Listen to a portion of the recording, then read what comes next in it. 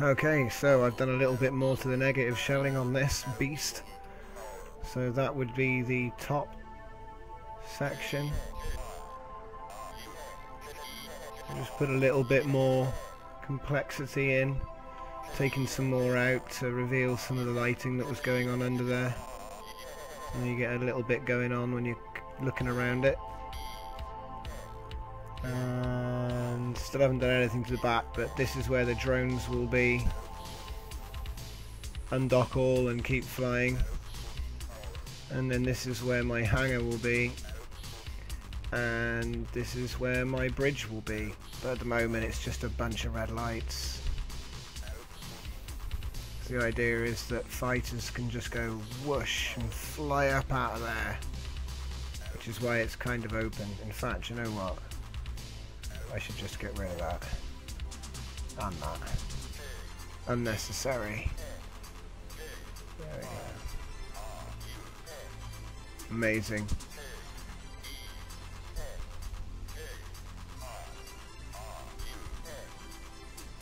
So I've gone with a subdued colour set for this one. It's the same sort of class as Peace Liner. And a completely original design, so obviously it's another mushroom. If it wasn't a mushroom, we'd accuse you of not being who you are. But interestingly, the engines are mounted midsection, coming off each side of the wing, which is different for me. I normally put them all at the back, but I decided I didn't want to burn all my drones. I wanted to maximise the distance for that.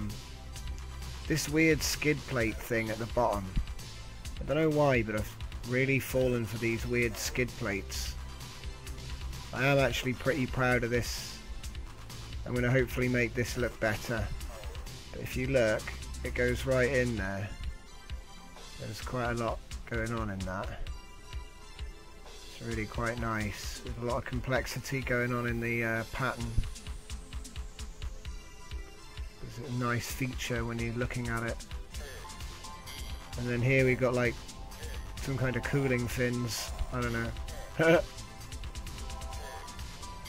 Oh, and also I didn't use symmetry, so the bottom half is marked out by. No, the bottom half is basic because it's like for landing on planets and whatnot. And the way in is actually here.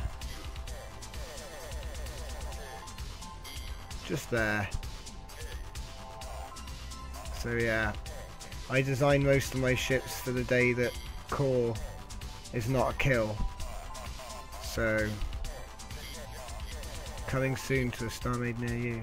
But anyway, I'm just going to take a 5-minute break and then I'm going to spawn another ship in. Probably less. I'm not going anywhere though.